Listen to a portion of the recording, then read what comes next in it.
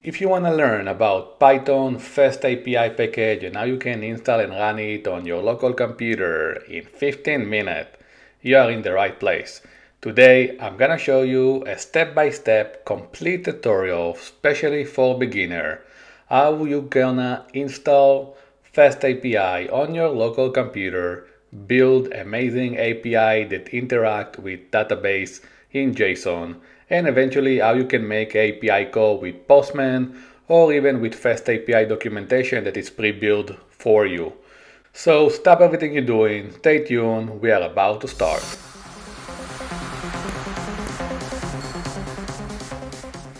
Welcome back guys, and thank you for keep watching. So as I said, today I'm gonna show you how you can build on your local computer a FastAPI server that interact with the local JSON database in less than 15 minutes. And as you know me by now, I prepare everything for you on my GitHub repository that I will share in the YouTube description below. And if you are not following my YouTube channel yet, I really recommend you to subscribe. I'm sharing amazing tutorials every week. Especially recently I shared tutorial about Python Streamlit and how you can build and deploy Python Streamlit web app. But today I'm gonna focus on FastAPI, Python API package that you can install on your local computer and then deploy to one of your servers. The installation is very easy, and you're gonna see once we're gonna start encoding how simple and how straightforward it is. So if you don't have my repository, I'm gonna share with you on my YouTube description that you can go and start. But now I'm gonna show you really line by line how I'm installing and coding with FastAPI. So the first thing you want to do pip3 install FastAPI, and also pip3 if you have Python that is not Python 3, you can use pip. Okay, so I'm using pip3, and now I'm gonna install Uvicorn. Uvicorn is basically the server that allow us to run FastAPI on our local computer. Okay, it's also a cool package that allowing you to launch a virtual server and eventually run FastAPI. So this is the two packages that you need to install. And now what I'm gonna do, I'm gonna call the FastAPI package, and I'm gonna declare the FastAPI app.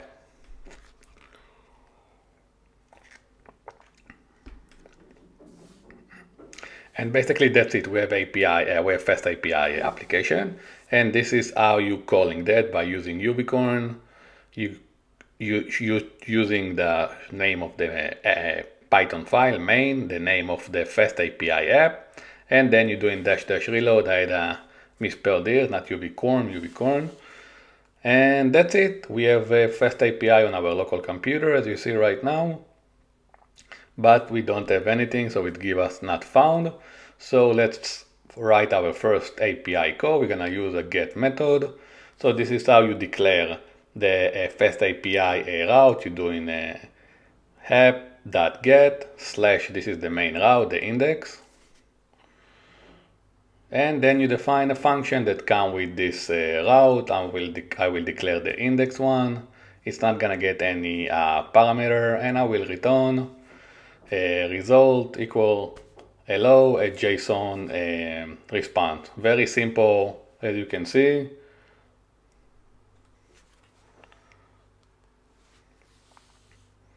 Let's save it.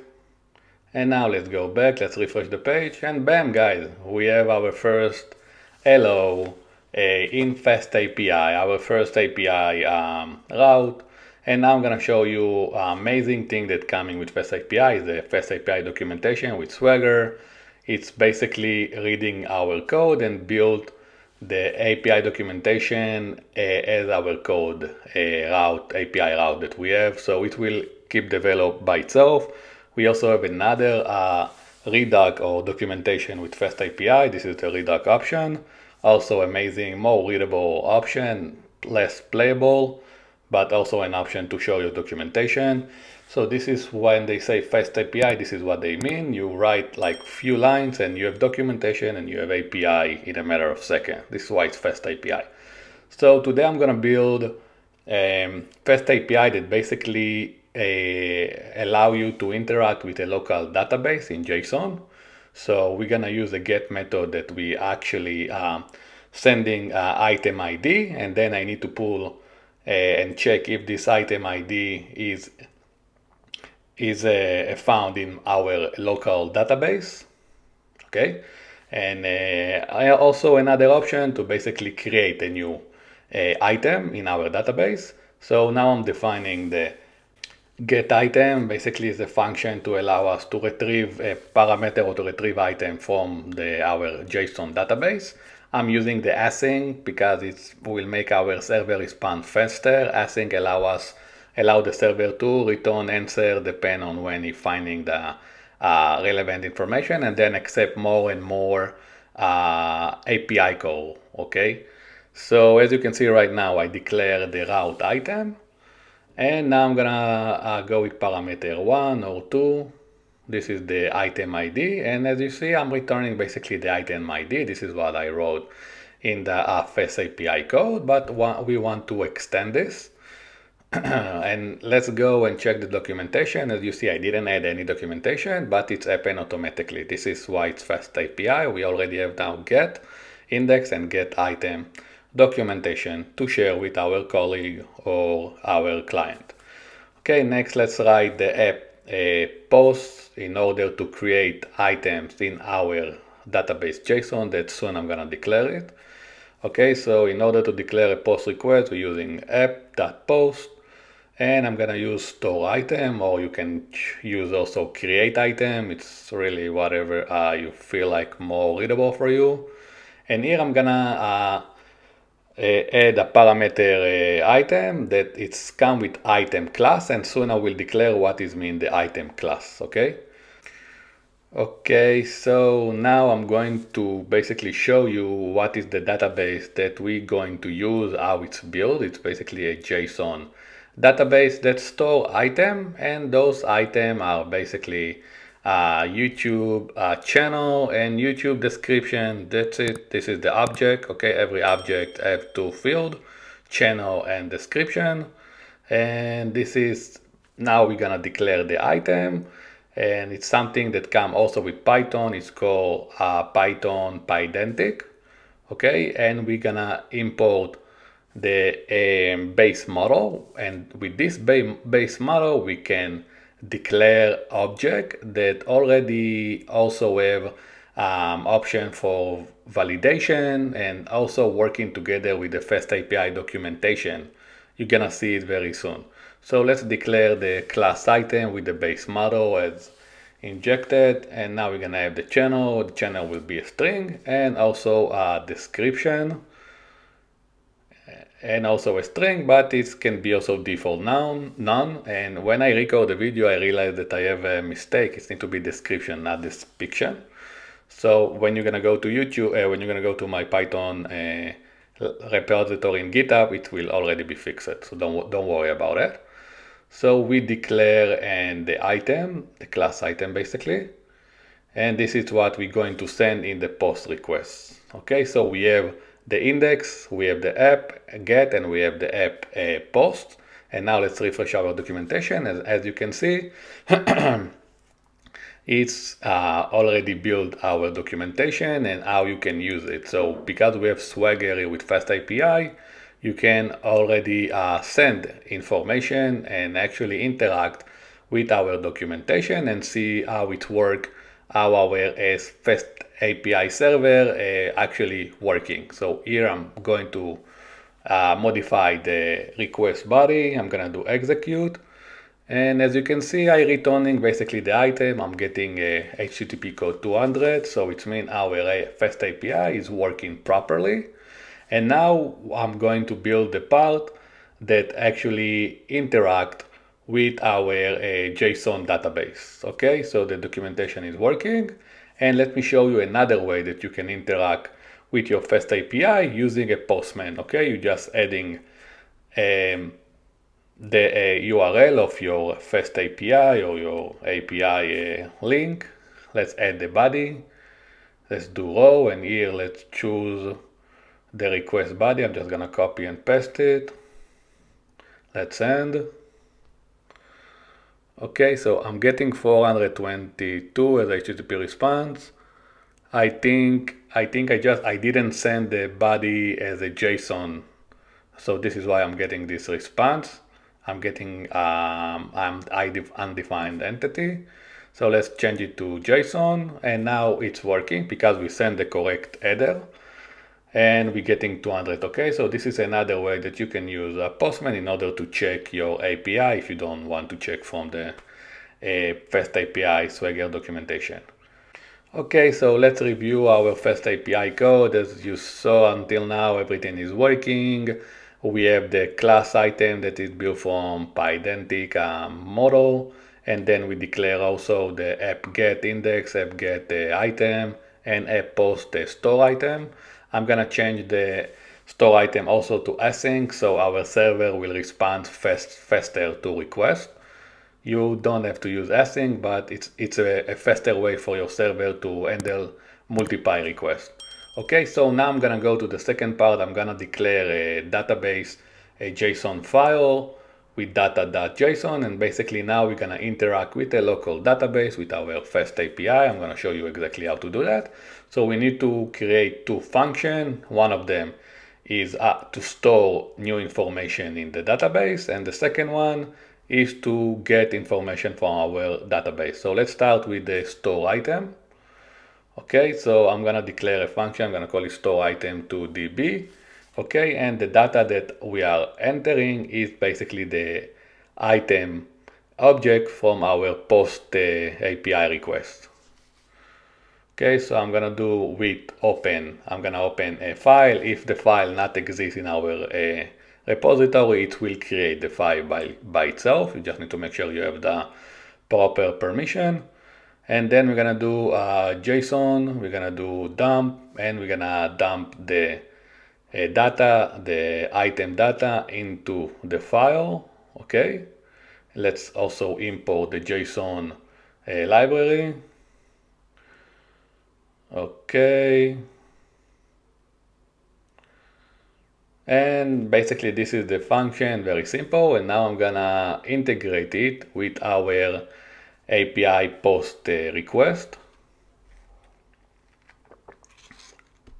So in order to make it work, what I'm gonna do right now, we need first of all to read all the item that we have in our database, basically to get the JSON database. And then what we're gonna do, we're gonna append to this JSON object or to this JSON array our file, basically our database file. We're gonna append, because in JSON we can append a new item, and once we append a new item, then we can again store this new database or store this new array into the database file. As you can see right now in the screen, I know it's not the proper way. You can also use SQLite or MySQL to save data, but this is one of the ways to store data in a JSON file with Python. And I'm just showing you how you can do it also on your local computer. So next function that I'm going to declare is read item from database. Basically this function is checking if there is a file named database file, and if there is a file, it will return the JSON object back of the JSON array back to the variable, and then we basically gonna check if this array include the item ID. So what I'm doing right now, I'm doing try. I'm trying to open with a read the database file, okay, and then I'm basically using JSON to load the file to a JSON parameter, and if this file not exists, so I'm getting an exception, and this exception is a file not exist exception, then I'm gonna return item array, empty array. I need to return something basically. Okay, let's return the item, and that's it. Those are the two extra functions that we need to declare: read item from database and store item to database. Okay, so let's go over again the API post request, the store item. So we're reading all the item in the database, and then we appending the new item that we send from our API call, and then we store it to the database as we do in JSON dump. And then we also returning the item that we received to show the client that we got his request. Okay, so this one is working. And as you can see right now, I don't have any database, but once I will work with this API, if the file is not exist, it will create us the database JSON. So now I'm going to send a post request. Everything is working. We got 200 OK. And you can also see the server log. And here is the file. It's created, the JSON file, and it's including our item, channel, and description. So until now, everything is working properly. You need to clap to yourself. Guys, you did amazing job. Okay, we can also try again. We can now try the documentation. Let's just send another request so we're gonna have more information in the JSON file. Execute, and perfect. If someone will use our documentation, it also will work for him. So we were able to interact with database JSON file, store new information, and now we will try and modify the get item function. Okay, so I'm gonna go back now to the code, to main.python, and now let's change our get request of getting item. So what I'm gonna do right now, I'm gonna read the item from the database. So these items basically have its array of items. And now I'm gonna check if, first of all, if the item ID is not smaller than 0, because we're using an array. I'm not using basically a legit item ID. I'm just using the array index. I'm making it simple as possible so it will be easier for you to understand. But if you want to use a proper ID system, you need to check with array and with a loop to see if item ID exists in one of the items that we're getting back. But here I'm just checking if the item ID is actually a legit array index. It's smaller. It's not smaller than 0. And also it's not bigger than the size of the array. And if one of these conditions exists, I'm gonna return a HTTP exception. Okay, also library that object that comes, with the FastAPI. I'm gonna do status 404. Remember, we are now writing a server, so we need to have a proper response to our client side, and also detail item not found.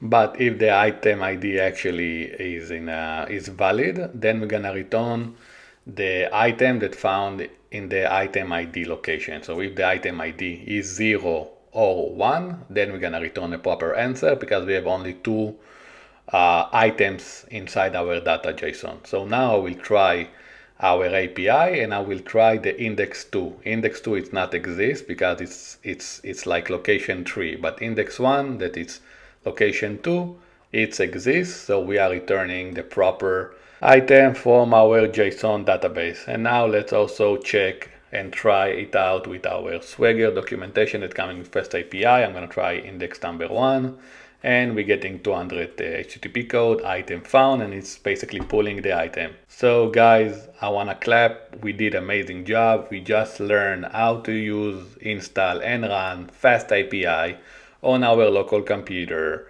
with 3 different API endpoints that interact with a local JSON file, everything in Python, especially for beginner.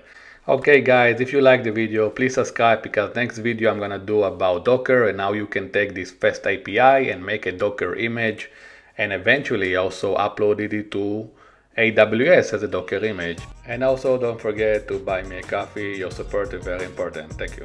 Okay guys, thank you so much for watching and follow to the rest of the video. Please like, subscribe, and leave comment below.